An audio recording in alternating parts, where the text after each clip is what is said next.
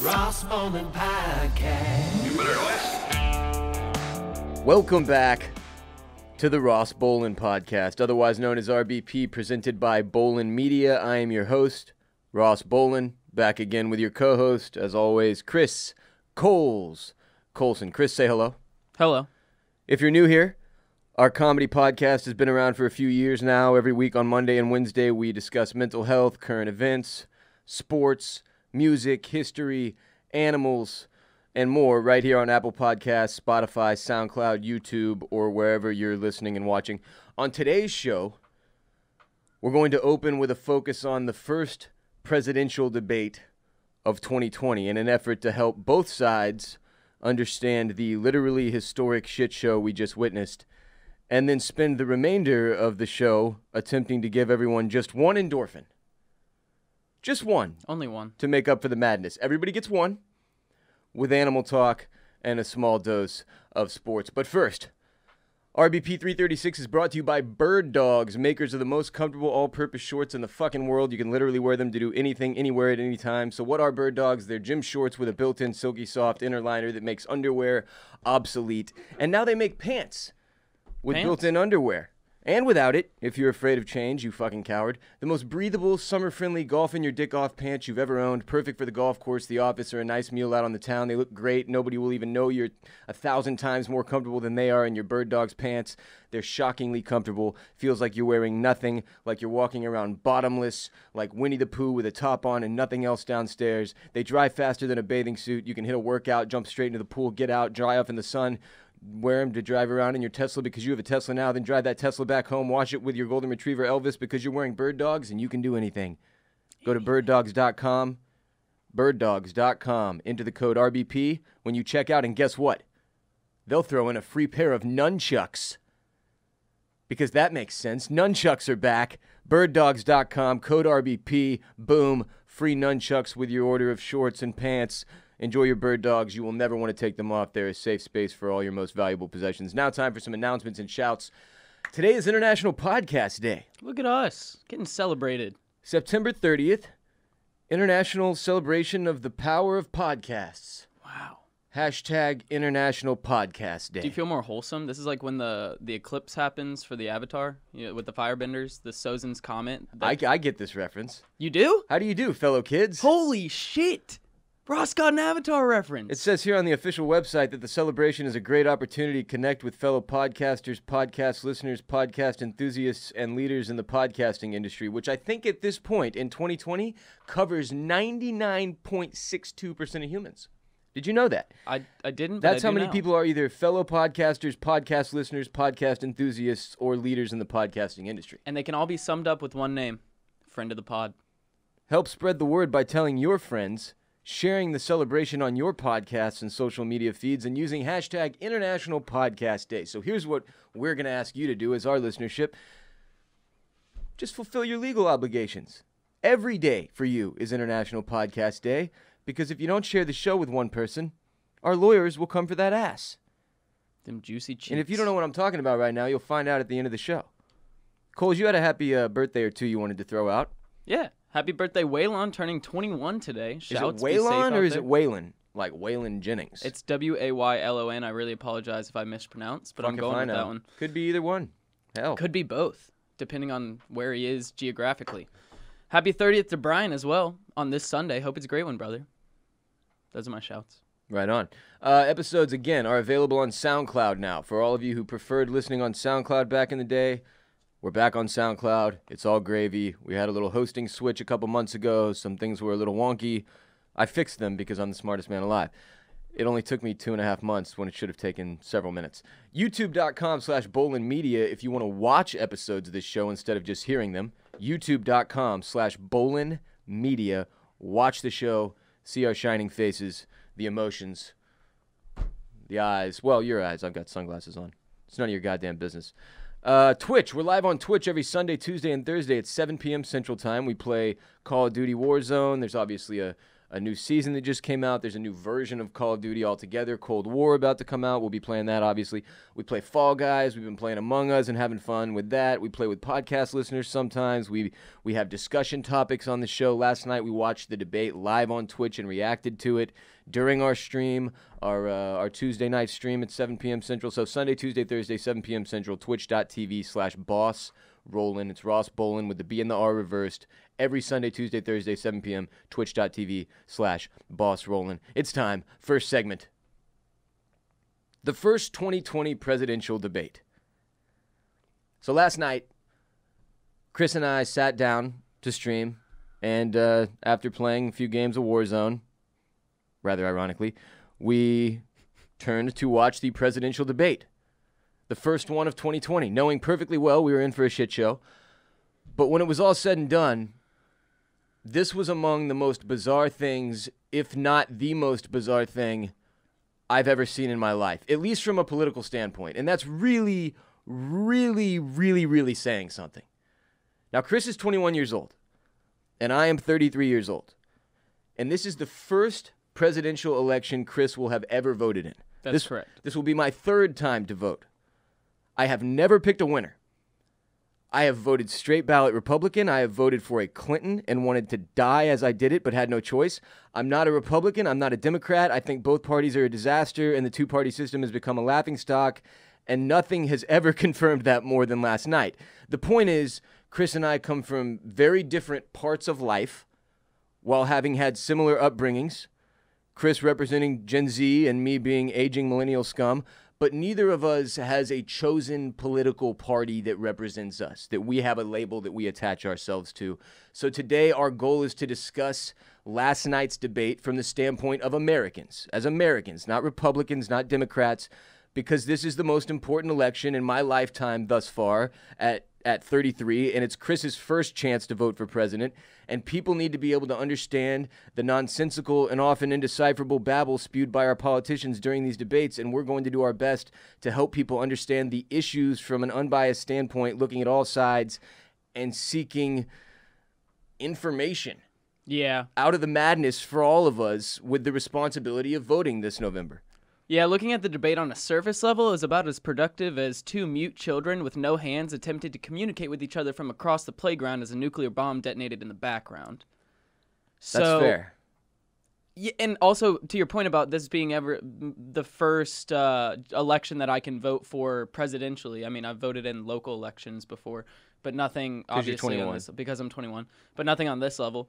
I missed out on it by like 3 months, I think. I had some friends of mine that could vote in the last election. But you regardless, voted in local elections before you could vote in the presidential, huh?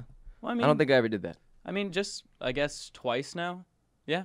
I mean, as soon as I could get I was just curious. There's doesn't matter. A lot of people who haven't voted for a presidential election, they're, in their 30s and admitting to that now. I believe, Odell Beckham Jr. recently came out. A prominent NFL athlete was like, I've never fucking voted, and clearly this is important, so I'm going to take my shot at it this year. It may have been Odell. I'm not sure. I believe it probably will. Or I don't want to say probably, but I think I remember seeing him associated with that quote. Regardless, for this to be my first presidential election, the presidential election growing up was always built up to be this significant expression of freedom, and once you turn 18 you're able to play your role in being a part of American civilization, American society, and being a part of bettering America.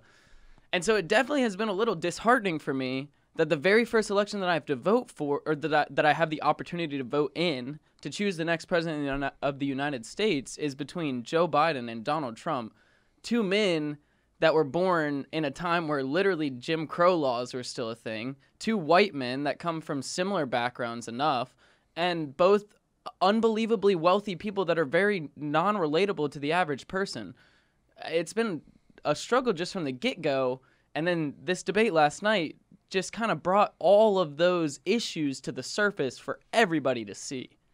Yeah, and as I've said in the past, in general, and you'll see this from my commentary today, I don't believe that a lot of the problems in this country can be fixed from the top. And I certainly don't believe that two dudes over the age of 70, two white dudes, are the answer to a lot of the problems that we have in this country. But that being said, these are the two candidates we have to pick from. And we as a country that is a two-party system, one of these two dudes is going to be in office, as soon as at the beginning of next year. We don't know when it'll actually be based on the debate last night, which we'll get to soon. We have no idea when this person will be actually confirmed, this next president or continued presidency will actually be confirmed. So, also, I would note, I woke up to a DM this morning from a high school listener. A comment. High school. Probably can't even vote yet. Comment, whatever. Telling me not to go, quote, full libtard again and make the show political, end quote. So no matter what I say here today, I'm aware there are those of you who will not hear me. I know that going in. Okay? And I'm going in anyway. And I wanted to also start by explaining to our younger listeners that the modern debate format, the one we see on television every year, has been broken my entire life. My entire life. They've absolutely never been productive. They've always simply been a place for candidates to parrot their same talking points and attacks on their opponents over and over and over, pre-written and repeated messaging and weird platform presentations. Then the 2016 election happened, and things started to shift, obviously, in the way debates functioned, and then last night happened. Because this was on a whole nother level. Like, I always was like, I remember asking my parents, like, Dad, Mom, how is this helpful? Like, how was that helpful? Like, I remember watching George W. Bush and Obama, and I remember watching Clinton and Bush before that, even as a younger child, and just being like, this isn't, what? Unless you're already highly educated on a lot of the issues that they're attacking or talking about, you can't really tell what's happening. And then Trump's style of debating, and I'm doing quotes around debating, he really doesn't do a debate, he just sort of yells the entire time, makes it even more difficult to understand what's actually taking place. So that's always been an issue. It's just something that he ratcheted up so much with his President Trump ratcheted up so much with his behavior. He turned it to 10 for sure. I mean, this thing was an hour and a half long. Hour and a half. We watched it again this morning. Again, watched it live, watched it again this morning. So packed with quotes that it's almost unimaginable. There was a point last night where Chris and I stopped, an hour and a half probably after the debate had ended. We continued to Twitch stream and play our video games, and we stopped and we were like, man, that didn't feel real. Like, that feels very surreal now. Like, we were watching some type of dystopian simulation or some shit. I texted a friend this morning. I said, I feel like I woke up from either a really bad fever dream or a really good SNL skit. Because that's what it felt like. And you got, this is the thing I think everyone feared when Trump got elected, right? And we got small doses of it the first time through. I would argue that it just sort of derailed everything. All the normalcy started to go away, and we were like, whoa. But honestly, the first time through, I expected it to get to the level it did last night.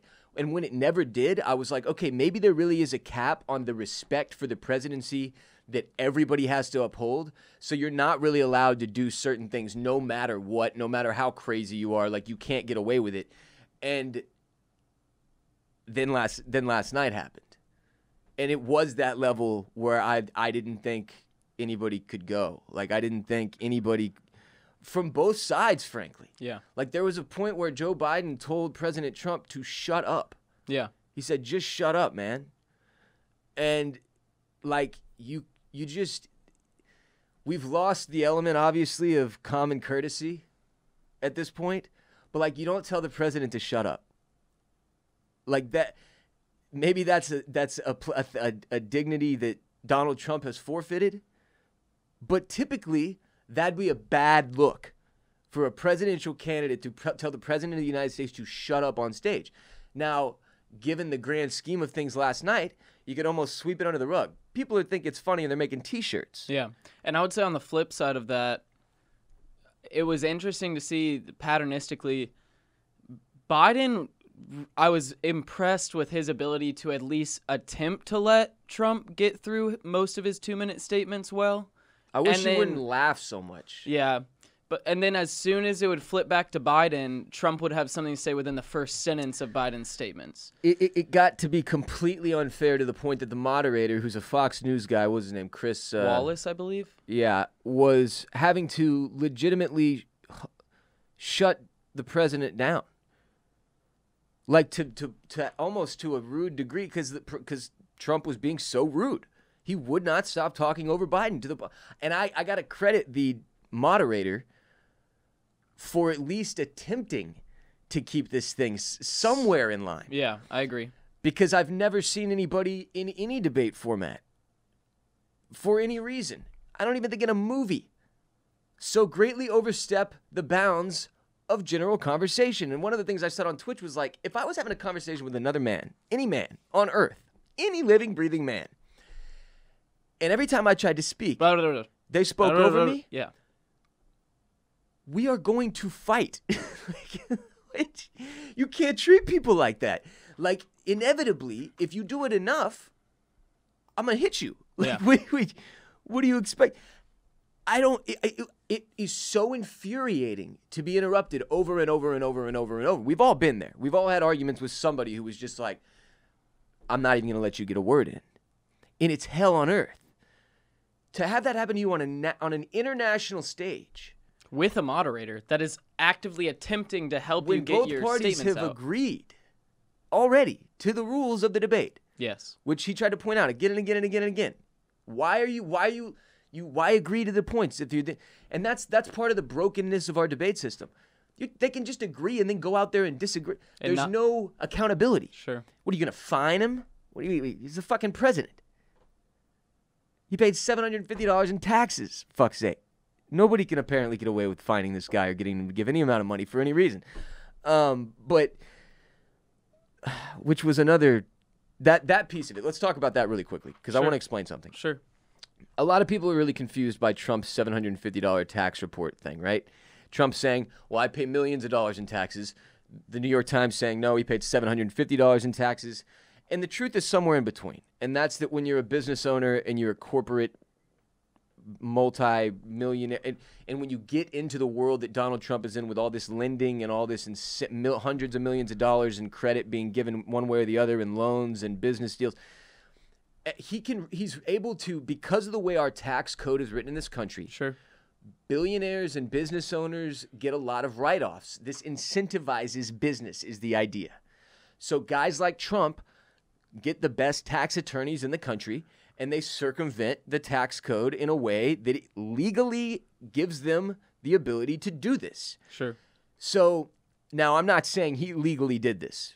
I have no clue. I haven't looked at Trump's taxes. I'm not a tax attorney. I don't have the ability to break them down to that degree. What I'm telling you is that it's not uncommon for rich people, wealthy people, to be paying almost no money in this personal income tax bracket that you're seeing Trump get fried for. Sure. That's not uncommon at all, and it speaks to a larger issue. And in this case, that larger issue could have at some point been addressed by the other man in this election. Isn't that something Austinites are known for? What? Kind of circumventing the tax codes and tax brackets a little bit? I don't know. I've just heard I that. mean, probably. It's something white people are known for, and the city is mostly white, and tech money, which wouldn't shock me at all. But Joe Biden has been in politics forever. And a lot of the time that Trump throws this out there, why didn't you do anything about it when you were there for 42 years, Joe?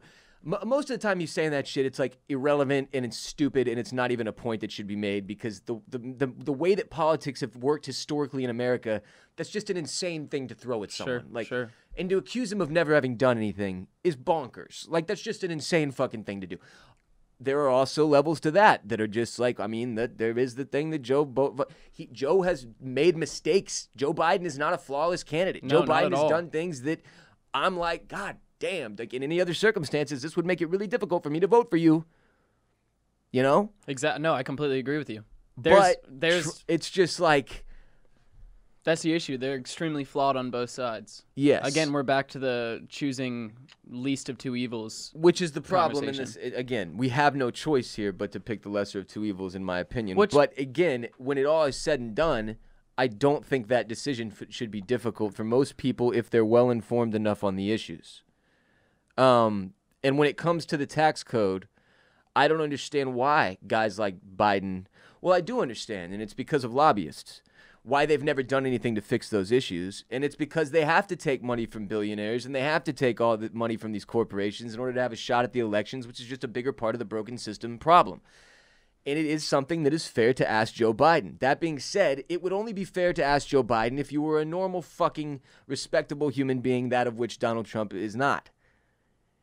He isn't. worthy of asking questions about Hunter Biden, for example, which I don't even know the story about, and I don't fucking care. What if Hunter Biden took money from Moscow or the mayor of Moscow's wife or whatever he accused? He just tries to throw out all these distractions. We already know Trump is one of the most ridiculously crooked business people in the history of organized business. That's documented, proven. It's not something he even tries to deflect from. Well, my biggest the pot issue, calling the kettle black thing to the worst degree possible, though. Like, you're not allowed to bring up random shit about his family or like his kid having a coke problem or like. and that was my What does issue that with have to that. do with anything? Your fucking brother died of alcoholism, I think. Like, what? We're gonna bring that up? What the fuck does that have to do with you? That was my biggest issue. I would say in my notes I had that was probably the most disgusting part of the entire debate for me. And the Hunter Biden issue is completely separate than the way that Trump brought up Hunter Biden. Presidential candidate Joe Biden was discussing his son Beau Biden, who served in the military and tragically passed away in 2015 from brain cancer. And he was basically memorializing him and saying, like, he was a great man that did great things in the military. He was defending the military because Trump has been quoted as calling them losers and basically suckers for joining the military, and he's a notorious draft dodger. Exactly, yes. And then... Again, those are not debatable things. Those are facts. And Trump used that moment to pivot to then bring up Hunter Biden and his coke problem that he had. Yeah, he and basically has worked stumbled. on. He brought up the wrong kid. And then he goes, well... I don't know about Beau, but I know about Hunter. I don't know about Beau, but I know about Hunter. And then just kept rolling with that and pointed to this... personally attacked Joe Biden's son and tried to pivot that into the Moscow issue, which had nothing to do with the context of that conversation. But if you're asking yourself, why would Donald Trump do that? The answer is to bring up Russia and to paint a larger picture of collusion and just confusion, and he wants all of that drama in the pot because it works for him. The more confusion there is, the more conspiracies, the more madness, the more social media fuel for him, the better. That's how he won his first election, and that is how he's going to try to win this one as well. Again, memes, quick, shareable content with much context and that convey as much meaning as possible in the shortest and most efficient way of and when Chris says that, he means he said this to me yesterday, and I said, "What do you mean memes?" He said he won the first election with memes, and I was like, "I don't even remember him doing any memes. I don't remember any memes. Really, memes are like more of a liberal thing." And he said, no, he means like the lines and stuff. He'll say too, like Law and Order. That's a meme, basically. Like, he throws out these quips. He makes these things into repeatable, easily digestible phrases and sentences that are very quickly communicating either some points up front, and then a lot of the time, as Biden put it last night, they're just like blatant racist dog whistles. And this is coming from the perspective of a generally, undereducated in terms of social issues white guy, probably up until the last 3 months. Is the first time I've really made the effort to be as educated as I need to be, and I'm not there yet. I don't know that that's an education that ever stops, but if you've done like one simple thing to try to understand some of the issues of the last 6 months, like watch the documentary 13th on Netflix, then you've seen the footage of Richard Nixon using Law and Order and the call to Law and Order as a racist dog whistle to fuel the private prison system by filling it with black people. That was how Richard Nixon used the phrase Law and Order. Now, whatever else you know or think about Richard Nixon aside, that there is a thing that occurred. It's a strategically documented thing. He used that Law and Order talking point and whatever phrase to hammer home the need for more police justice, more arrests, more drug crime arrests, which is obviously taking mostly aim at minorities and underprivileged people. And in the case of him, it was to fill up these prisons that they had built. Nonviolent crimes. Nonviolent offenders. Trump is taking that directly. It's not even an attempt to hide the racist nature of it. Exactly. It's an attempt to ignite the nostalgia factor of like the Make America Great Again mentality. Yeah, that whole thing, and it's like it's not even hidden, and that's a piece of it that during the first run I was like, I kind of get what he's doing, but now I'm like, oh well, shit, dude. It gives him the ability to say things and with the context that mean one thing to some people and an entirely different thing to another. Exactly. And with the context when he says things like "Stand by, Proud Boys" and that entire line of dialogue, in which he did not diffuse or refute white supremacy. When he doesn't do things like that and then says doublespeak things like the Law and Order. It's even more obvious. Exactly. It just gets even more obvious. It sends a very apparent and transparent message. And now when I say that two people receive the message and get two different things, I mean this. There are suburban moms who hear him say Law and Order and go, oh, that's good. I got 3 fucking kids. Yeah. I want the police to be around. I don't want to defund the police. I'm not even sure what that means. I like that. I like that. And then there are racist, extremely bigoted, fucked up individuals who hear that shit and are like, yes, keep it fucking going. Lock them up. Keep locking them up. Keep dropping the knee. Keep fucking shooting. Don't stop. And that's a crowd that's ignited by Trump's, what those are called, racist dog whistles. And that's something that I didn't think he would shamelessly do. I also didn't think he would make a sexual innuendo during the debate, but he did that as well. He made a joke about finishing.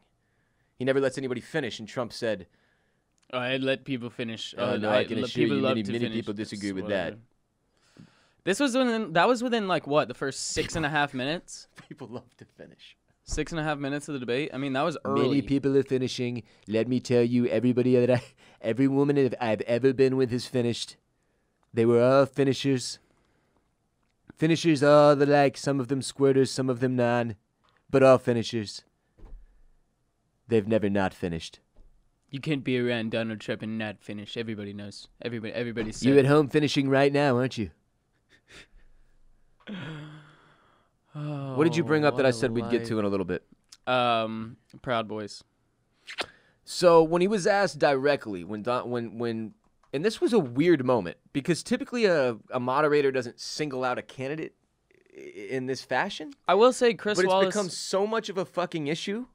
With Donald Trump dog whistling and refusing to acknowledge or speak to any of the racism that occurs in this country, that he had to directly address him. Like, he had no choice but to say, will you directly tell these people that are causing problems to fucking stop?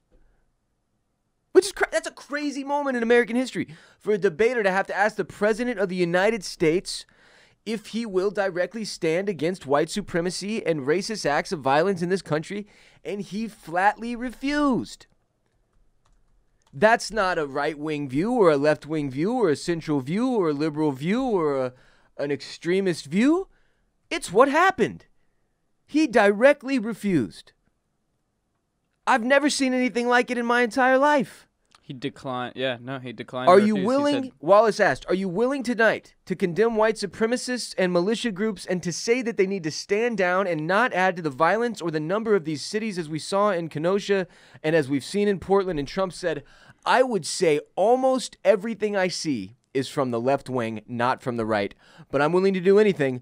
I want to see peace. And Wallace said, then do it, sir. Biden said, do it, say it. And Trump said, you want to call them? It was a very awkward moment. He's like, you want to call them? What do you want me to call them? Give me a name. And Biden yelled out, Proud Boys. And Trump goes, Proud Boys, stand back and stand by. Which he obviously didn't mean to say, but holy fucking balls. You literally couldn't butcher that moment more horribly. And I wonder if you're, because I'm obviously not a Donald Trump supporter. What does that mean to you, that moment? What does that mean to you? What does that say?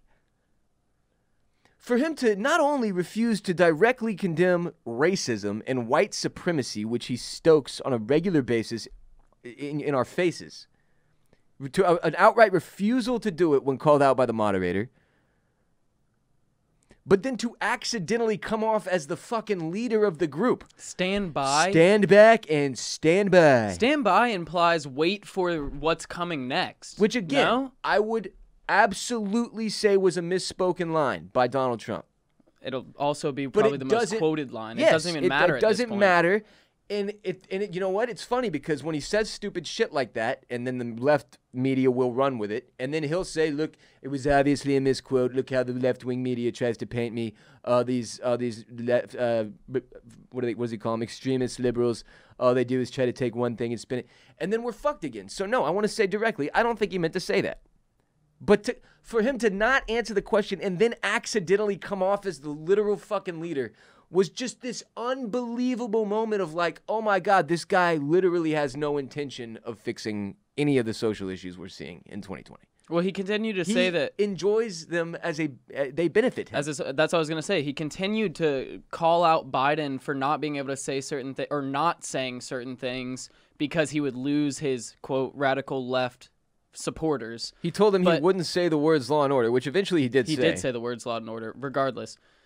But and then he goes, "Oh, you've lost him, Joe. You've Biden lost never the said extremists." I was surprised that Biden never said anything to Trump about not saying something about his far right supporters of the white supremacists, because that's what it seems that he's doing here, not straight up denouncing white supremacy because he knows there is I don't know what the percentage is, but obviously the people that align on that side are probably voting for Trump. I would pretty much guarantee that. And now let me say this for Joe Biden, in a lack of a attack there, for example. They have got to get this dude better zingers, better lines for Biden. His writers are trash.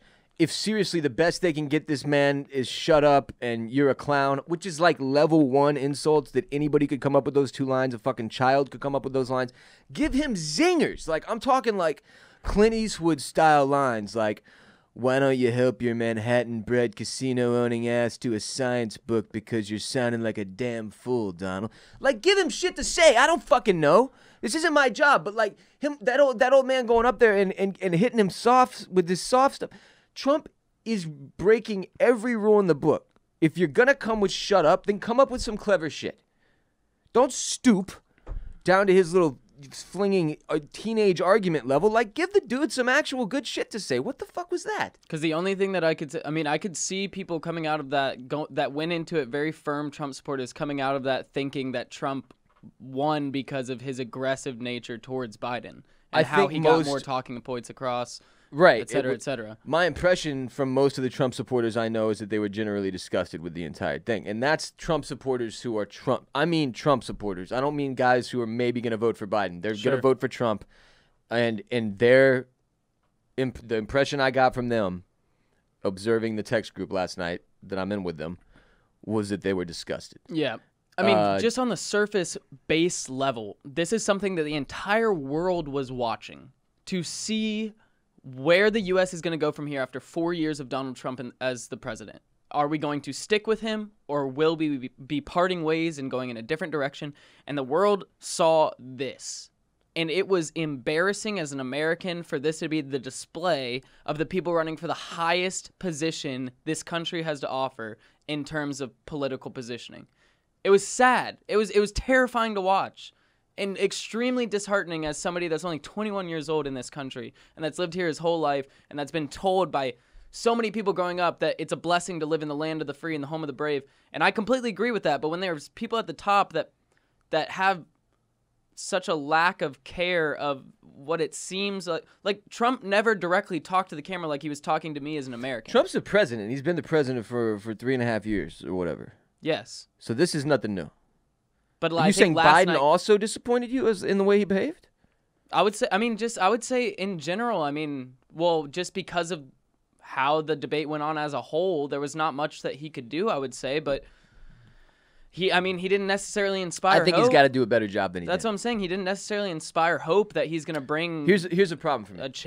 a massive change or something like that. How the fuck did Joe Biden walk into this debate with no response to, "You've been there 42 years, Joe. Why haven't you done anything before?"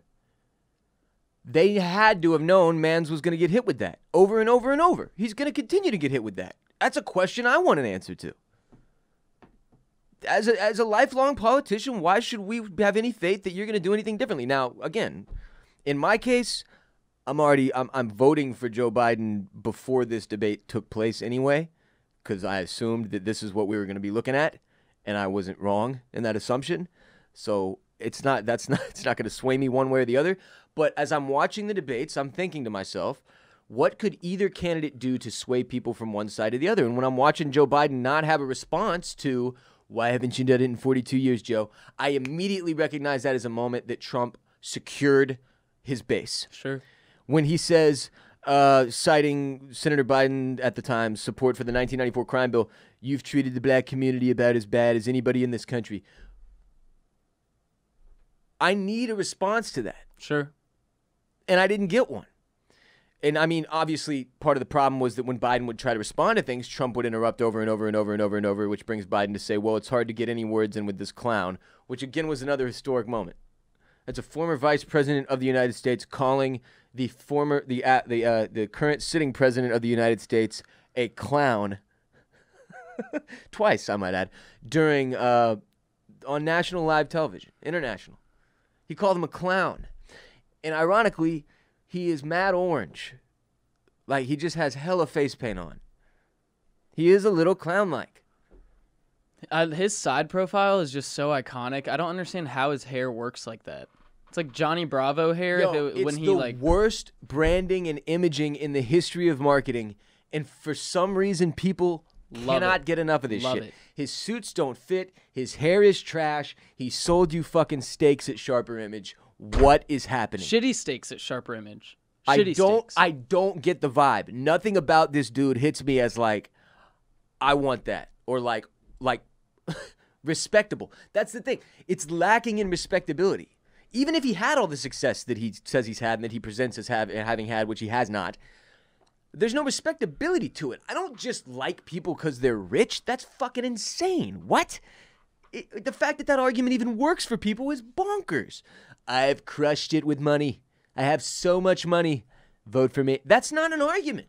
I know plenty of rich people who are awful. I think it's because people see him as like winning. The American dream, the American success story. Nothing about him is in any way, shape, or form normal. He's a northeastern elitist Manhattan trust fund baby.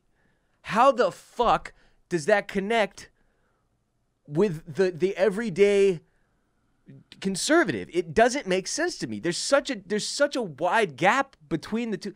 That's the magic of Trump to me. Really good branding. That's the thing he's been able to. But that's what I'm saying. It's the worst branding ever. But it's like he's got like the best. He's got like the fuck you mentality. Like, I'm gonna do this regardless of what somebody else says. Yeah, but like typically the fuck you mentality to like the fratty fucking like preppy image is like also, yo, I know where to buy my suits. You know, and I know where to get a steak, and it sure as fuck isn't the Sharper Image.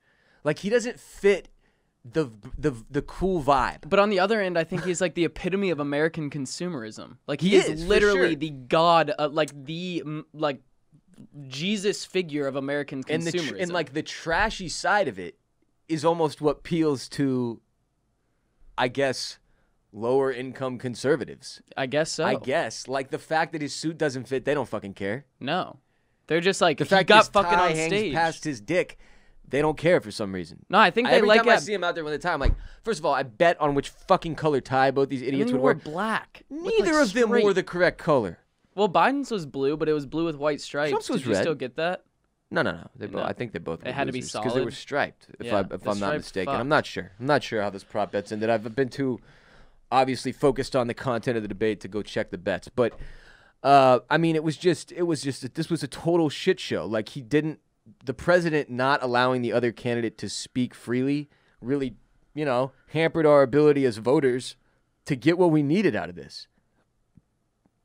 Which is nice. It's not what you want. Biden said the fact is that everything he is saying so far is simply a lie. I'm not here to call out his lies. Everybody knows he's a liar. That was very early on in the debate. There's another moment that struck me because, no, Joe, not everybody does know he's a liar. And this has been a problem with the Democratic Party since I've been old enough to understand it. They assume that everybody sees this. Everybody knows he's a liar. No! They don't. That's the problem. We need you to fucking explain it to us. Why is he a liar? Point out the lies. Tell us when he's lying. Then do something about it. Like, there's no real feel for that. Like, it's just bizarre to me. And then he's allowed to just say whatever he wants and continue lying. There's no accountability. Where in the system is the accountability? I think they're relying on how I just went this morning and looked up If you're relying on the American fact-checker. public, though, to decipher for themselves, man, that wave bye-bye long ago. Yeah, which is a shame. And this kind of in my mind, wraps back to the point that we opened with not being political. In 2020, I think we've kind of lost you have to be political, in my personal opinion. And if you have the ability to be apolitical, that's because the current politics of today's society, regardless of which side comes out on top, will not affect your day-to-day lifestyle, which is a privilege that not everybody has. This election... Which also, it just shouldn't be a thing. That's the thing that I enjoyed that shouldn't be a thing. I mean, that's... What? If your life is so unaffected by the elections that you just don't give a shit, it's because you're benefiting from the system. And I'm not saying always, but oftentimes it's because you're benefiting from the system that you're not paying attention to. And other people are getting fucked. If you care about the people around you and the people that are going through this life with you on this earth, and specifically in this country, in the case of this election, then you have to care about politics because you have to care about people. Yeah. So if you don't care about politics right now, it's more of you not caring about people than it is you not caring about politics. Yeah, there are also levels to that. Like, understand, I mean, when I was your age, for example, when I was 21, when I was 18, for example, I mean, still at 33, there's so much about our country. It's such a complicated fucking shitstorm that you have to have a feel for and an understanding for to really understand what we're talking about with these presidential elections. Like, there were multiple that I participated in on a semi-ignorant level. Like, which is a thing, though. Sure. And that's part of what we're trying to address today is why that's a problem and how we can fix it. And why last night was so problematic in turning that, right? Because this sure as fuck didn't help any 18-year-old. I would agree. But politically, I would argue in today's day and age, with the access of information it's a weird thing to say, I'm not political. Well, because you should be. It's literally your responsibility. At this point, I'm just saying there's that not really... is no longer a window that should be open. And there's no excuse for ignorance anymore with any information you could ever ask for at your fingertips. Now, it becomes more difficult in 2020 with, biased news on both sides. But again, I would say, you have to dig deeper and look deeper. And well, even beyond that, it's just on a base level. If you live in a country that is a democracy that relies upon a free vote to decide the candidates who will represent the citizenry, you have the responsibility to vote. Yeah. And if you vote without responsible knowledge, if you vote irresponsibly, you're still fucking up, which is something that I admittedly have done in the past. So that's what we're trying to address today, is that gap also. That there are a lot of us, and whether it's because we're just not educated enough or we haven't had enough life experience where we don't understand the weight of what we're looking at. And today is an effort to close that gap a little bit for all of us too. There was a point where, again, Biden got interrupted by Trump and he said, "Will you shut up, man? This is so unpresidential." And while I agree with that, I think that's the thing people do know. I'm not here to call out your lies. Everybody knows you're a liar. I disagree. I think you are here to call out the lies. Please point out the lies, sir. I think everybody knows he's unpresidential. You don't need to tell us that. Nobody gives a shit. Nobody that voted for him cares that he's unpresidential. That's what they like about him. Another Biden whiff, and this is something that he keeps trying to get away with analogies that at his age he no longer has the ability to pull off. You should get out of your bunker and get out of the sand trap and the golf course and go in the Oval Office and together Democrats and Republicans and fund what needs to be done now to save lives. Like, Joe. It could have been better. Why are you trying to get slick with that? The golf metaphor, dog, just... So do you think that's why they're trying to keep his zingers a little simple? Because I mean, that's him. That's like the way he has sort of always talked, and he's always come up with... He's had gaffes his whole career. You can look up 50 minutes of Joe Biden misquotes and silly sayings in a similar way that you could with George W. Bush. He just misspeaks a lot. I've heard I saw sources last night saying that he did have a diagnosed speech impediment at some point, but I would like to confirm that. No idea about that. Would love to be confirmed on that as well. But regardless, I have watched him for... He struggled with a speech impediment since childhood. So I've watched him since before... I mean, I've been aware of him since before the first run that Obama took. But I watched him closely since then, obviously since his first term as Vice President of the United States. And I can tell you that as a non-doctor, regular person with a, I hope, normal brain capacity, the man has lost a step or two mentally. Sure. He has slipped. He cannot speak in the way he once could. He slips up more. He's old. He's old as fuck. He's 77 or 74. One of the They're two. both One is 77. old as fuck. Yeah. It's part of the problem with this situation is that he's 77. That's one of the things I just have to go, yes, he is probably too old for this job, but I trust him to make better decisions than this other guy still, unfortunately. And I think he'll put better people around him that'll be younger and more in touch with what's going on as well. But yeah, just bizarre to watch a dude who I'm like, I don't even know if you should like be legally allowed to run based on. But then even the dumbest thing that Joe Biden says, Trump says something that insane 20 times a day. We're just so used to it now that it doesn't matter. And that's one of the most amazing things about his presidency that I've discussed repeatedly is that he's found a way to make these what would be career-ending, not gaffes, career-ending catastrophes for normal people and politicians are things that Trump simply sweeps under the rug. And I've never seen anybody pull it off the way he does. It's amazing. He is uncancelable. So there was He literally is president of the United States during cancel culture and is on tape, videotape, talking about how he just go up to women and kiss them and grab them by the pussy because he's famous and get away with it. On tape. And that was before he got elected. Yeah. During cancel culture. Yeah. He's uncancelable. It's amazing. It's because his supporters are the opposite of the people that are behind cancel culture. Usually, I would argue. Yeah, you know what I mean? We've seen this weirdly swing both ways recently. Oh, that's very true. But have you ever heard of the presidential candidate Howard Dean? He ran for president in 2004. You talking about? Pyah! Yes, I am. Yes. Of course, I've heard of the president. So he was one of the first presidents the first candidates that attempted to really use the internet to run for president. And that meme of him crushed his campaign. It was over. That ended it. Ruined. Well, done. Dave Chappelle did this fool hard. He did a sketch. Like on Chappelle's show, he went out on stage and he's like, we're going to go to Vermont. And we're going to go to Delaware. And we're going to go to Idaho. And But Trump has taken moments exponentially more cringeworthy or memeable than that and have turned them into a positive that has somehow created more supporters of him. Remember when he made fun of a handicapped person?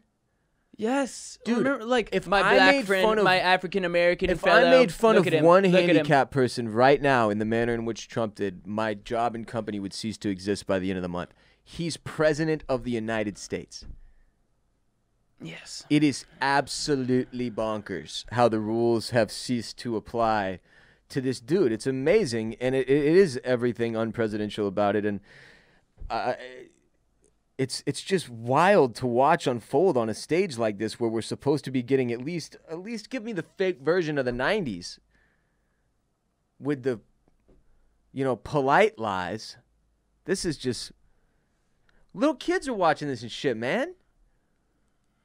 What the fuck? You can't even have your little kids. Well, you couldn't have your kid. This would be a bad influence for an 8-year-old. That's what I'm saying. This is how people are supposed to treat each other? Yeah. Eek.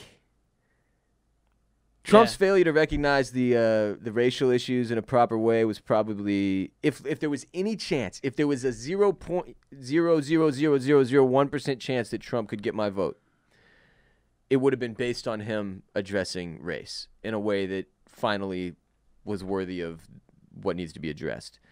He obviously completely failed to do that, while Biden said things like, yes, there's systemic injustice in this country in education and work and in law enforcement and the way in which it is enforced. And I agree with all three of those things, where Donald Trump directly says he does not agree, especially in the way that education is being handled. And while there are people in the Democratic Party who are trying to reshape some of the educational platforms in this country to more accurately reflect what I would call is real American history, or to put it in not such a, like all the history I was taught as a small child shapes America up to be a blameless, victimless promised land of glory and riches. Where we went through some bumps in the road to get here. Not even that. We didn't even get that version. No bumps in the road.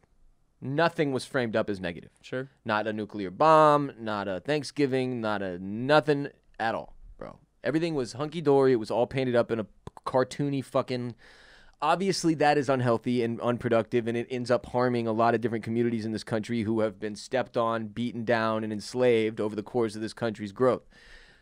So it's a problem that needs to be fixed. Trump directly said, no. I don't want them to change any of this. I believe they're changing to try to teach people to hate America. That's patently insane. Why the fuck would any political party in America want to teach its citizenry to hate its own country? They're simply trying to educate people properly, because in Trump's head, America is rich white people. That's what he means. He doesn't want people to be taught to hate rich white people. I would say it's fairly telling that he's so adamant on that point, because in his mind it seems that if we change the system of education, that means people are going to hate me and what I'm doing, which that's a little telling. Do you get what I'm saying? If people are able to make that connection there's probably an issue, and there probably is a connection to be made. It's like guys like Howard Stern, his old buddy, have said, he never meant to do this. It was a fucking it was a marketing campaign, basically. He accidentally became president. He has no fucking clue what he's doing. It's a popularity contest, and the only thing that matters to him is his image and his brand. That's it. And you can even see it in the shit that he says and does and brings up constantly. He's always talking about things that he always brings up companies that you can tell, like his fucking daughter must own stock in Johnson & Johnson, and these, like, it's just constant shit where I'm like, that's borderline illegal, that's really shady, like, what, and bro, shit, and it's, like, again, I'm not coming from a standpoint of, like, having a team here. I'm Team America, and I'm sitting here watching this goon, and I'm going, nah. Well, things like also when the moderator brought up the point of his outdoor rallies that have had 15,000 people or so there recently. They've told outdoors great. They've told us outdoors have been very good. Trump used it as a point to brag about his numbers and the lack of numbers at Joe Biden's rallies. Joe, you can't get any crowds. Joe, you couldn't get a single crowd. Not one crowd, Joe. Of course not, because people aren't going to come stand side by side with 10,000 people right now. That makes a little bit of sense. I love when they go, why are you even having crowds? And he goes, people want to hear what I have to say. Yeah, and then he proceeds to... You're aware of television. You're on it right now. Make fun of Joe wearing big masks. He wears masks all the time, maybe too often. Hey, look at me. I've got a mask and right his here, mask, though. big mask. Every huge time mask. I see him come out, he's got a mask on the size of 15 people's heads put together. What's that about? What's with his huge mask? Look at the size of his mask. He's always wearing masks. Probably when he doesn't need to wear Many masks. people are saying it's the biggest mask anyone's ever worn. What's with that, Joe? Joe, explain your gigantic mask, your comically large mask. As if he has a fucking foam cowboy hat on. The biggest mask I've ever seen. What a pussy. What a pussy. Look at him. What Trump reminded me of Doug Dimmadome last How night. could you vote for a guy who wears an enormously comically large mask? I have mine in my pocket. Who cares? What? What the fuck was the size of the mask about? I like to think that he was like walking out on stage and one of his secretaries was like, hey, put this in your pocket so you can show people that you have a mask on you at all times. Oh, that's the move for these people. They carry it around in their pocket. When they're told, where's your mask? They flash it and they put it right back. It's what my boy who got banned from CVS does. He got banned from CVS because he went one day with no mask on, and they told him, not if you come back again, you're done. He came back the next day. No mask. Why? He's a QAnon dude. Why? Because he doesn't believe coronavirus is real. Oh, okay. It's a hoax. And this is all part of the fucking liberal agenda. Nah, the liberal elitist billionaire pedophile rings plan, dude. This is all part of their plan. And all this is just about discrediting Donald Trump. It's all about Trump. That's the crazy shit he got them to believe. That's the crazy shit. That this is somehow all about him. They want to bring me down. They want to take me down. It's just about me. Bro, who the fuck even are you? You weren't even in this boat till 3.5 years. You just jumped in. What? You're a casino-owning reality television star. That's so stakes. It is not all about you, I assure you. At Sharper Image. But his people believe that shit. They believe that all the Dems want to do, all the liberals want to do, all the left wants to do is take down Donald Trump. That's it. It's all this game. And they buy into this narrative, and all the issues get pushed aside. It's bizarre. Yeah, there was no platform. It's pretty simple manipulation, which is sad. We're the most sheep-ass motherfuckers of all time. Maybe not of all time. Plenty of human beings been sheep over the... Hey, man. Okay, that's true. That's very valid. You go back and look at history. There's been some moments where you're like, I don't know. you guys could have done better here. Could have done better. Biden directly called out Trump's use of, he said, this is a president who has used everything as a dog whistle to try to generate racist hatred, racist division. That's the thing I agree with, that I have, I don't need a CNN or an MSNBC to fucking point out for me. I just watch the guy speak. I watch the way he operates on Twitter, and I'm an intelligent human being, and I see what he's doing. And he's exactly right on that point. And that, to me, again, that's a deal breaker, bro. That's not like let's see what else he has to say. It's over after that for me. Like, if you're using your status as president of the United States to incite hatred and violence in my country, you're done to me. Like, there isn't anything else that can excuse that. No amount of economic booming, no amount of stock marketing, no amount of fucking tax cuts. I don't give a shit after that point. Because those shouldn't even be comparable. I mean, that's well, and then materialistic you've already things lost on the one entire point of the country. Exactly. Was freedom for all. In words only, but still that was the idea. Equality for all, freedom for all. And you've already abandoned that, then you're out. If you can't even recognize that racism is an issue, you're out. If you can't even try to be a good example for people, maybe we don't know about masks, man. Maybe some people have gone back and forth and flip-flopped. I'm not a fucking scientist. But the fact is, it's been pretty much proven that if more people wore masks, more lives would be saved. If you can't even wear a mask, if you mock the other dude for wearing a mask, if you can't even just be an example for young people, for our country, we got no role model here, man. This isn't somebody we can have our children look up to with basic human decency. He's bullying a dude he calls Sleepy Joe, who's worked for 40 plus years trying to make our country a better place. Has he always done a good job? No. Absolutely not. But Jesus Christ, nobody deserves to be treated that way in a presidential debate. I would say at least Joe has respect for the position, it seems. He tried to respect it. It got to a point where he definitely disrespected it. I mean, when Trump comes in and says things like You have to. Pocahontas when Emily Warren isn't even there. Yeah, he threw out the window, but that's what I'm saying. It's like, and again, one of the things I said last week was like, the Democrats have to come out and do things differently. Trump will take off the gloves. Oh, yeah. We know that. Yeah. Will they be willing to? And they did a little bit. Like, he said some shit that I was like, oh, fuck. He called him Putin's puppy. Still refuses to say anything to Putin about the bounty on the heads of American soldiers. Called him out for that. That was interesting. He called him out directly for, Biden called out Trump for his obvious failings in the coronavirus, the COVID situation, the failure to acknowledge it, the fact that he said it would be gone by Easter, that the warm weather would come and it would miraculously go away like a miracle, all that was a direct quote. He claimed multiple times, at least two, could have been more. Trump said the words, "We will have a vaccine in weeks." Weeks. That is an unconfirmed. I've looked everywhere that I can find. I can find no sources that say anything about a vaccine. When the moderator told him factually, here's what we've been told by Pfizer, by these companies, and they've said at the bare minimum this amount of time, and Trump was like, no, sooner. And you know why? And he quotes. And again, this is important. This is important. Why? Why do you think he lied about that? Why do you think he did that right there? Because he can say that he's doing something. Stock market. It's the only fucking reason. The stock market. Because the more scared people are, the more fucked up they think the last couple months of the year will be, the more fucked up the stock market's going to get. October's already going to be crazy as hell. The more faith people have in Trump and his ability to get us a cure or a vaccine, the better the stock market will do. And that is the only reason he says it. He does not care about anything else. There's no other angle. It's as simple as that. Donald Trump knows the number one thing he has going for him is the economy and the stock market and the 401ks, which he directly cited. And you know why?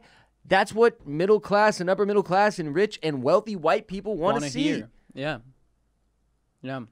That's the only reason. The only reason he doesn't wear a mask, the only reason that he says the shit he says about COVID, to keep people calm, the same thing he's been now quoted as saying that he didn't tell us earlier, it's because he didn't want the economy to crash. And frankly, as Biden put it, on the other foot, there is no economy overcoming the economy, and you can avoid it, you can put it off.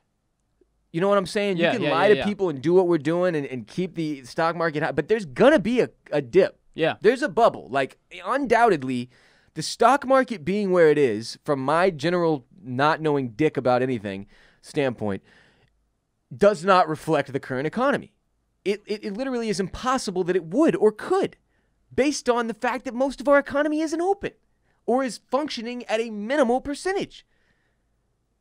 That concerns me a great deal. I think you can put that off for a certain amount of time, but eventually you deal with the consequences. Whereas with Biden, will we face them more up front? Directly, yes. Probably. We will. But I would argue that's better than a slow burn or a slow choke off. Or living a off. lie. I'm not. Or like the only people who benefit from it end up being the billionaires again, because they know when to cut it off or dip or whatever the fuck. Or they have the money to back it like up. Like Joe Schmo, who makes $6,000 because he bought some stock in Peloton. It's not going to matter when shit hits the fan. Yeah. And the increase in jobs he speaks to is only there because of the decrease that happened prior to that as a result of his failure, in my opinion, to do enough to control COVID in the first place. Sure. A failure to recognize that we needed PPE that he sent to China. A failure to shut things off in a proper fashion. Like, a failure to make sure that our medical community was equipped to handle these types of issues, which is something that we knew we would inevitably have. And he blames Biden as well, saying that if he was in position, Biden would have allowed millions of people to die. Would have been way worse, Joe. Would have been way more people would have died if it was you, Joe. I'm not saying Biden would have done exponentially better. He might have done worse, but I don't think it's fair at all to say millions would have died. Like, what worse could he have done to create millions of deaths? Like, I just don't see. There's no. It's blanket statement after blanket statement, quoting blanket expert and blanket company and many blanket people are policy. saying it was the smart thing to do. Everybody, even the Democrats, all of the Democratic police chiefs, they're all saying it was genius. When he was talking about the Supreme Court nominee, Barrett, he was saying, many liberal experts say that she's excellent. Many hard liberals say that she's excellent. But who are the experts you're speaking to? What are the numbers? What are the facts? He doesn't present anything specifically. He lays out these massive blanket statements. It's all about feeding the already existing narrative. Here's one, the quote. The top 10 cities and just about the top 10 cities and just about the top 40 cities are run by Democrats, in many cases radical left, and they've got you wrapped around their finger, Joe, to a point where you don't want to say anything about law and order. And I'll tell you what, the people of this country want and demand law and order, and you're afraid to even say it, which he then inevitably said. It's just like, it's like that. Here's the narrative. Right-wing and Republican people believe and are scared of what they see as radical left, which they see in things like Portland, okay? That's what they're afraid of. They don't want that in their cities. They don't want to defund the police. They don't want to lose police officers. They don't want the police officers to have their riot gear taken away for whatever reason. Taser shields. They don't want any of that. They see what happens in some of these cities that Trump is able to label as radical left, and to blame these Democratic mayors and to paint it as this picture of anarchy and Antifa and all that shit. he's got that shit all up in their heads, and they believe that that's legitimately what's going to happen if Joe Biden becomes president, that he won't even recognize law and order, that he doesn't have a single police organization backing him, which, again, I had to explain on the stream last night. A police organization, what he means by that is the unions and the groups that financially back and support police officers, which in this case, if they are raising money to put toward a presidential candidate that looks out for the needs of those officers, and they're picking between a man who has vowed to not defund the police and a man who has said he wants to help take some money and put it in better places and do things with the police departments differently, and as he put it last night, have more like community... mental health training, community policing. Yes, all those things. Then, of course, the police departments are going to put their union money and their organized money toward the candidate who... will get them the most money. Yeah. Ipso facto, Biden doesn't have a whole bunch of police chiefs and organizations coming out and saying, we support Joe Biden because Trump is the guy that's going to get them more money. Yeah. And frankly, that's a whole nother issue. But, like, for Trump to throw that at him as if it was like a knock, I don't think you have a single police organization. Can you even name one? Like, well, no shit, he doesn't have one because he's trying to fix the police organizations, and a lot of these organizations don't want to admit they're flawed. A lot of them don't want to. And a lot of them are on the defensive. And some of them rightfully so. Some of them not rightfully so. It's just a fucking mess. And all in all, for us to have like what should have been a moment in history for a shift of some kind, for that shift to just be towards more shittiness, that's the part that's embarrassing to me, is that I don't feel like this did anything for anybody. And I'd love to hear from people who are listening who had last night, that last night genuinely shifted your vote. If you were a Trump voter and you came out of this saying, I'm going to vote for Biden, or you were going to vote for Biden and you left it saying, I'm going to vote for Trump, I'd love to hear from you. I don't think there's very many people that happened with. I mean, it just seems so straight. It's like, with I don't know if we're going to have the other two. They're supposed to have two more. Biden's party said last night that they still plan on doing the remainder of two. And I was assuming... I just imagine they'd be very repetitive. I'm assuming if Biden's going to do it, there's no way Trump couldn't do it. So, because he's not going to back down. You know what I mean? Yeah. But I agree. I agree. I mean, I like if the second one rolls around and we get the exact same thing... Which feels like it's what's going to happen. I feel like on Biden's end, his campaign has to come in a little bit more prepared, knowing exactly what they could expect. I mean, I can't expect Trump could come out any more aggressive than that. So, at least they kind of know. Who do you think won? Because that's how they usually want to do these. Well, there was a winner and a loser. It was a debate, right? So who won? If anyone, I guess Biden, because Trump beat himself. Like, I don't think what he did made any of his supporters feel necessarily better about Trump in general. I mean, I would say just looking at how he just how he treated Biden, even regardless of titles, regardless of topic, just how he treated him on a debate stage, I can't imagine that looked good in anyone's eyes. So I guess if I had to pick a winner, it'd have to be Biden. We are the loser. Yeah, we are definitely the losers. But I do think Trump lost the debate by over-attacking and by coming off as unhinged and fucking... Just if unpresidential was a thing that he was still able to qualify for, he certainly achieved that. I mean, it was a disaster. Trump definitely did more to hurt himself than he did to hurt Joe Biden.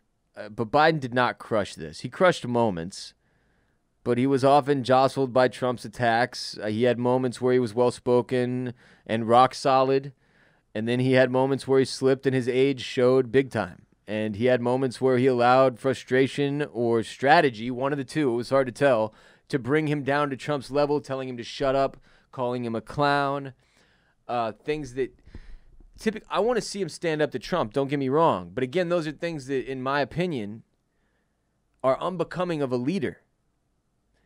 A leader, especially the most important leader in the free world to me, it should not be stooping to that level of behavior. And I understand... For all the Democrats listening who are like, how could you not? Look, no, that's the job. That's the job, to represent this country to the best of your ability. That's the job. And if you end up calling the president an idiot or a clown or whatever, I think you slipped a little. I think you let him get to you. And I want to see, if we see another one, and I think we will, hopefully, I would like to see Biden be more composed. Stop laughing. Stop laughing. It's not funny to me anymore. The shit he's saying is fucking crazy. It was funny last time. It's not funny anymore. The guy needs to stop laughing at Trump's insane statements. He should be angry, not laughing. I get it. I know why he's laughing, but he cannot do that anymore. That's a bad look, in my opinion. And this is, again, where I come at when I'm looking at the Democratic Party as a 33-year-old with zero political experience that just knows a little bit here and there about marketing. If I can point blank tell you like a few easily fixable, massive problems, what have you guys been doing? Because you knew what Trump was coming with. Nobody was taken aback is last night. surprised by this. No. Like, I mean, was it shockingly insane? Yes. But in terms of it was only like, shocking in the sense that it was allowed and that it occurred. Well, that it finally came to realization. You were like, for me, it was like, oh, this is finally now it's happening. Like, now it's really gone to that level where doing this because I feel like this was always expected, and it just never really quite got there. We were surprised that it never got to this point, and now because he won the presidency, and he's the president of the United States right now, I think he came out thinking, okay, well, I'm gonna put it all on the line now. I'm gonna do everything that I thought. He's got nothing else in the tank at this point, really. Yeah, he's got nothing to lose either. It's either he's yes, you know, he has literally nothing to lose. He gets it again, and that's the last one he ever has to worry about. Or he doesn't. Or he doesn't get it, and he gets to go sell millions and millions of dollars in books. And the crazier this thing gets, the better it is for him because the more people talk about him, the more dramatic it gets, the more talk of will he vacate the White House if he loses? How long will that even take? Are we going to have all these mail-in ballots? Is there widespread voter fraud? The right says that there is and that it's a possibility. The left says that there's zero evidence that occurs. As far as I've read, it's a very, very small percentage of mail-in ballots that occur, that fraudulence occurs, having checked several different places to make sure that I wasn't being duped by one slant or the other. It's not that big of a deal. It's a weird thing to make into the massive part of to make one of the bigger talking points is strange. That they had to even ask about it to verify, like, Chris Wallace was like, yo, what are either of you going to do to ensure that we have a fair election? And will you respect the results of it and all that? I mean, this thing's going to be a clusterfuck. We know generally where both these guys stand. Opening up the country, Trump wants to open it up all the way, stop being pussies. Nobody needs a mask. It'll be fine. It'll just go away. Get the economy and the stock market up. Go, baby, go. Money, money, money, money, money, money. Biden wants to slow it down, take a look at things, see how the numbers are, and decide what to do based on what he is told is best by scientists that I'm guessing he currently doesn't have access to. My biggest fear as well is say Biden does win the election, somehow Trump has a very peaceful transference of power and leaves the White House, no problem at all. There's no issues there. Trump was such a polarizing leader that his supporters are not going to go anywhere. I mean, he's going to have like a cult-like holding for years. Like, what is that going to look like in America? We've never really seen it like forward? that. We've never really seen it in this way, and that's going to be weird as fuck. And Not even that's close. if he loses. Yes. And even if he wins this one and it happens again 4 years down the line, like this guy is going to be held in a. He won't be in the debates, obviously. That'd be a different thing. That's honestly, Trump is better off losing this election. In terms of his psychotic following, he's better off. Because if he gets another 4 years to continue to do whatever the fuck it is he's doing, I'm assuming things are going to continue to go pretty poorly for us. Well, because then he's not going to even have to worry about re-election. He can literally do whatever he wants to do. But then it's like it doesn't really yet. But when it ends, it's over. There's no hype at the end of it. Sure. When an 8-year president leaves, it's just sort of like peace. Like even Obama, like, it was a big deal, but you're out. Next guy's in. I mean, there's no ceremonies. Like, no, maybe there are. Nobody cares. I mean, Trump said that he would run more than 2 terms. At one point, he did say that. I hope he would still say that's a joke now. But, yeah, I don't know. It just... I'm just saying, like, there's people look at hardcore Trump supporters support him like he's more than just a president. You know what I mean? Hardcore ones do, yes. Yes. Yeah. And so, like, if he's forced out of office by losing this election, what does that mean for that percentage of people in the United States? Well, that's why the moderator, who, again, I would add, I thought he did a fine job. Chris Wallace, in terms of having to keep it in a way that, I mean, look, what was he supposed to do?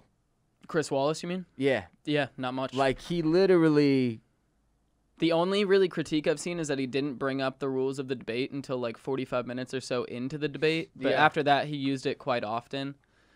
But regardless, it didn't really even make an impact on Trump. He didn't even give a shit, really. He did stand up enough times to Donald Trump and try to get him to let Biden to talk and try to keep it in control enough for me to think he did a fine job. I would agree. Because that's a terrifying position to be in, and I thought he did. Considering that, I thought he did a pretty good job.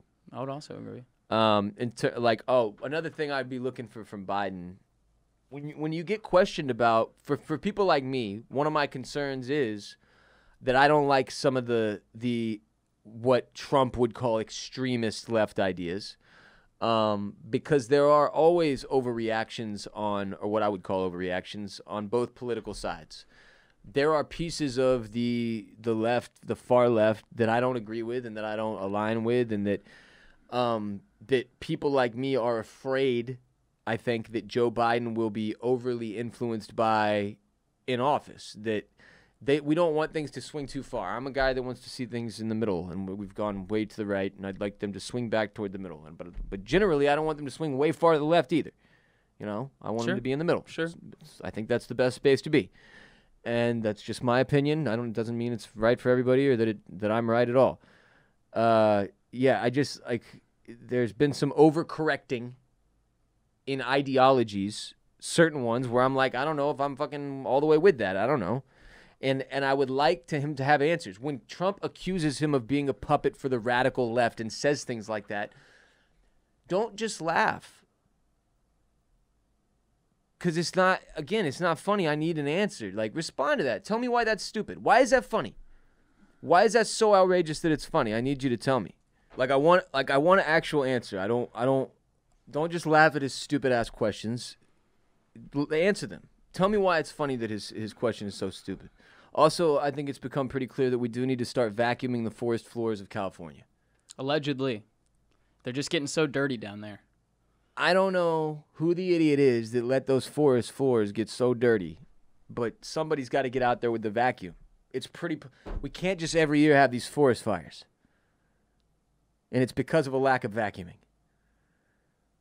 Anyway, what an outrageous piece of American history, media, content, politics internationally. It's absolutely bonkers. To see the rest of this unfold is going to be, as we predicted, the most ridiculous shit show in the history of my lifetime and most people's lifetimes, to the point that my grandma is like, there are old people who are like, please God, just get me into a new presidency and then you can take me. My grandma's like, I just don't want to die with this dude. Like, I just want to see somebody. That's so shitty. How you're so bad at your job that people are like, I don't want to die when that guy has this job that is supposed to mean a lot. Like, I don't want that to be the dude I go out on his clock. That's fucking sad. Really weird. Really weird. It's going to be a weird year. Just to close out the other two that I wanted to say. Opening up the country. Obviously, we know who stands for what. And then battling social injustice. It's pretty clear that Trump doesn't even really recognize it, whereas Biden sees it at least as a problem, even if it's one that he contributed to in the past, with some of the ways that he voted and some of the things he did in government. If you're worried about social issues, I think your candidate's pretty obvious. If you're worried about COVID, I think your candidate's pretty obvious.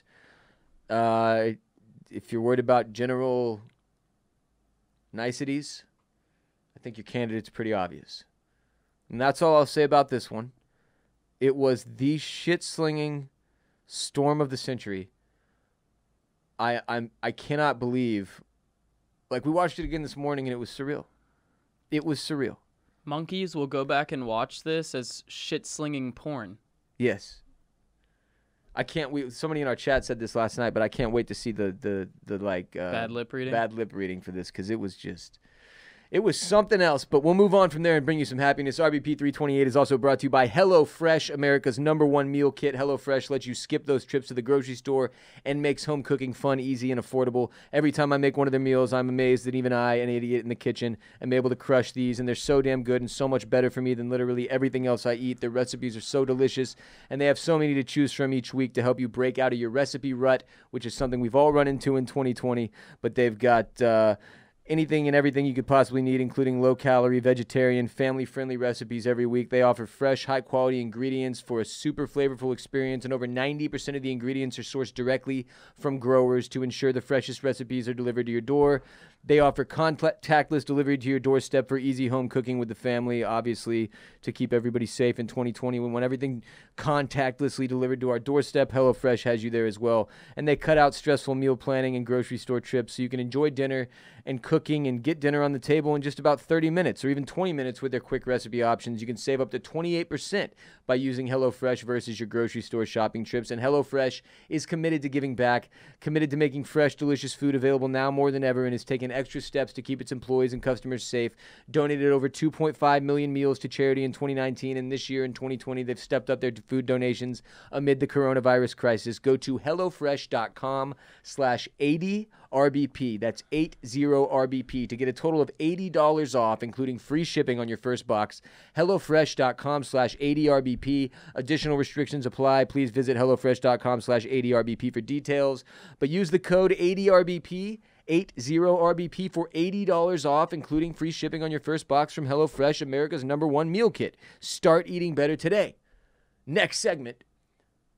At least it's Fat Bear Week. Fuck yes. I'm so excited. Hell, we may have to sit through this ridiculous election and this insanity of a debate, the pandemic, constant uncertainty, anxiety, and darkness swirling around us, but at least it's Fat Bear Week. Oh, to be a fat bear sunbathing on a warm rock with a belly full of delicious salmon. And if you're here and you're wondering, say what? What's Fat Bear Week? Google it, Fat Bear Week. It's when we choose the fattest bear of the year every year. We've been talking about it for a few years on this show. It's phenomenal. It's not our thing, though. It's Katmai, I believe I'm Katmai National Park. They do this every year. It's an annual tournament celebrating the success of the bears at Brooks River in Katmai National Park from September 30th today to October 6th. Your vote decides who is the fattest bear. So not only must you vote for one of these two old white guys, you must vote for who the fattest bear is this November. I'm just kidding. It's from September 30th again to October 6th. It's a single elimination tournament, okay? For each set of two bears, you vote for the one who you think is the fattest. It's quite simple. You look at one bear. You look at the bear next to that bear. You say, which bear to me is the fatter bear? And then you vote. But you got to give these guys props, right? I mean, yeah. They're in prime bulk season right now. They're bulking. They're getting ready to go hibernate, right?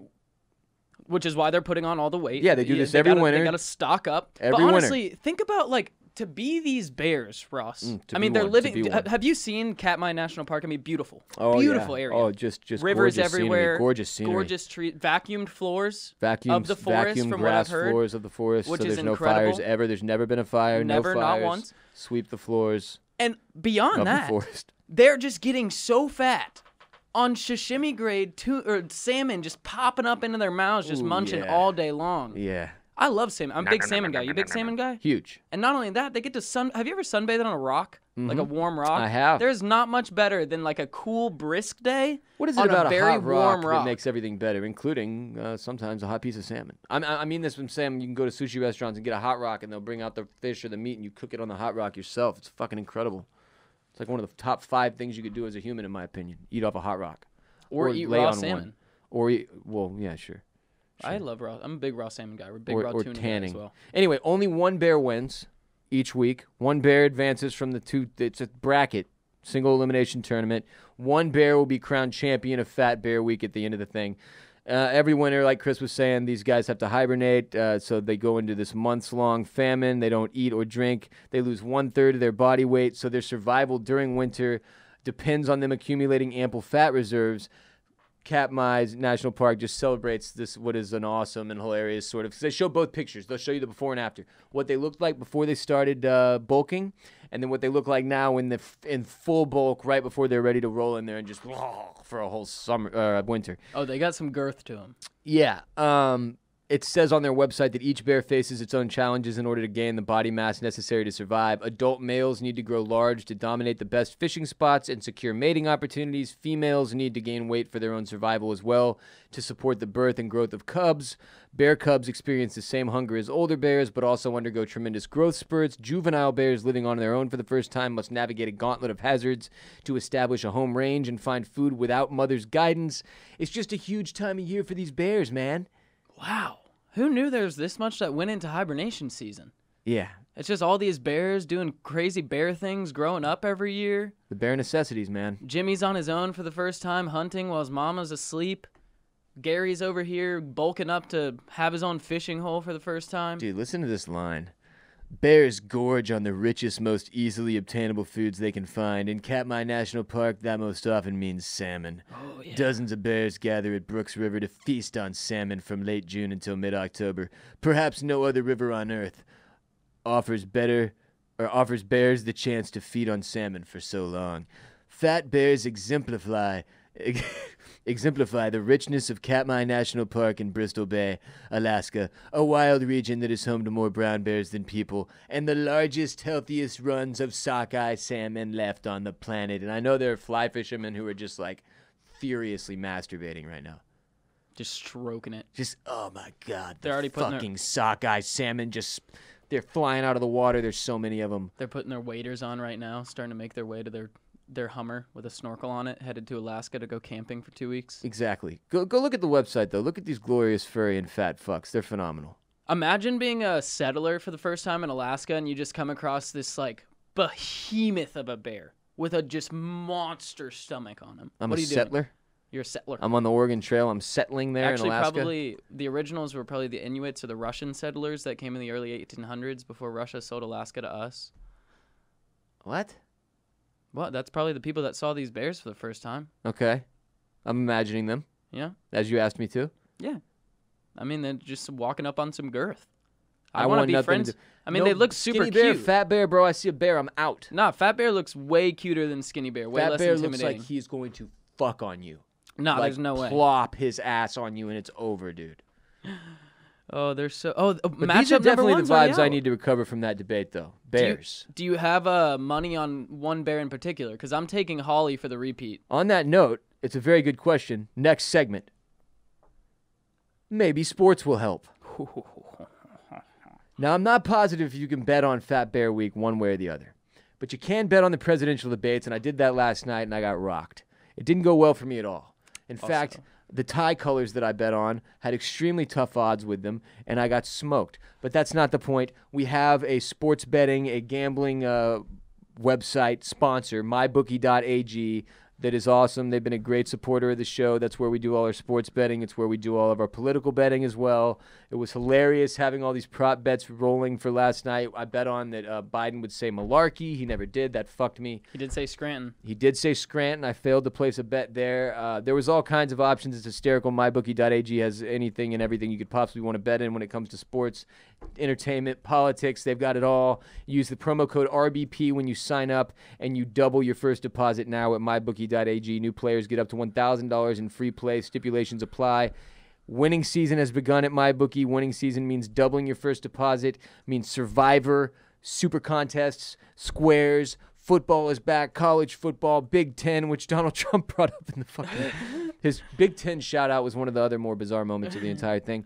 Talking about football at all during a presidential debate was pretty iconic. Yeah, but that has to be a first. Having anything to bet on at this point is a saving grace, considering how shittily the year has gone. We need distractions. We need things to have fun with, and here's one of them from our sponsor, MyBookie.ag. Again, use the code RBP when you sign up, and bet on the next debate that will allegedly happen. I know I will be again, as it was hilarious. Speaking of which, bad news in the NFL is we have our first COVID outbreak.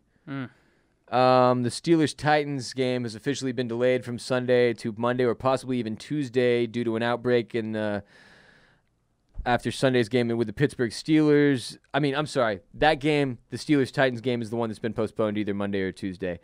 And the NFL said in a statement today that a new game date and time will be announced as soon as possible, adding that the postponement will, quote, allow additional time for further daily COVID-19 testing and to ensure the health and safety of our players, coaches, and game day personnel. after 4 Titans players, including starting nose tackle Daquan Jones, long snapper Bo Brinkley, and practice squad tight end Tommy Hudson, and 5 team personnel members this week all tested positive. This was sort of the nightmare we all wanted to avoid.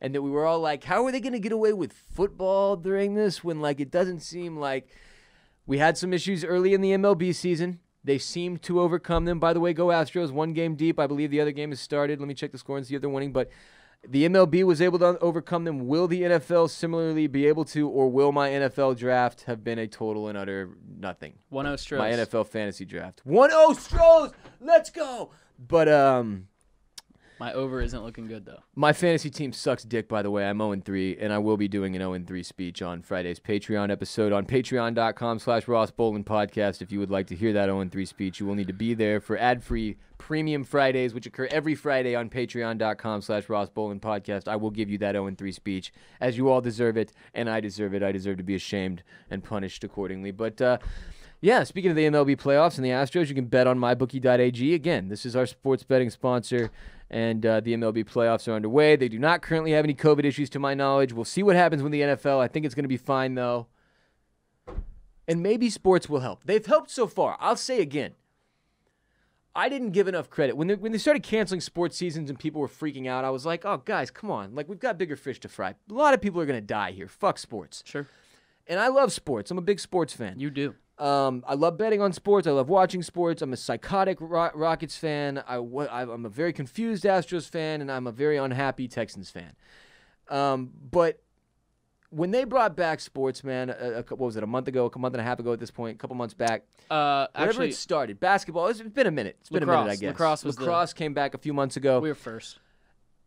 Good, that was great, but that didn't quite get me there. When basketball came back, that was huge. Yeah. Like, I didn't realize how much my brain needed something to just fucking stare at that had nothing to do with anything, even with, like, it being such a big year for social justice issues in the NBA. Just, it was positivity. There was no negativity. It was just positivity. It was sports, and even it was negativity, and the Rockets sucked, and they lost, and D'Antoni bailed. But I didn't realize. I didn't give enough credit. The Lakers. Mm-hmm. Who are in the finals now against the Miami Heat, by the way. Congratulations to Miami Heat. I know y'all didn't expect to be there. I'm taking the Heat. I'm not taking the Heat because I just and I'm watched. taking the Heat. I saw what LeBron and AD look like, and it was scary. Tyler Hero, though, next LeBron, some have said. Nobody's actually said that. Nobody's but dude's said a that. freak. Not a I mean, single he's been person. balling out. He's 20. Did you know he's 20 years old? He's a child, like 20 you. years old. Just a lad, just Younger a young than me. lad. He makes me feel like an old bag of dirt. But he is living the best life Chris he could has hit possibly that live. point where he's like, man, this professional athlete is 1 year younger than me, or my exact same age, and I'm like, bro, I'm at the stage where, like, your dad, he keeps telling you about guys that are coming into the league that are grandchildren of people he used to watch play. Like, that's where I'm at. I'm like, fuck. Like, my childhood idols are like the old dudes that get interviewed on SportsCenter now. You know how you watch, like, Barkley and Shaq? Yeah. And you're like, these are the OGs? Yeah. Like, those were my dudes. And now they're old as fuck, and they sit in chairs all day and bark at each other about shit.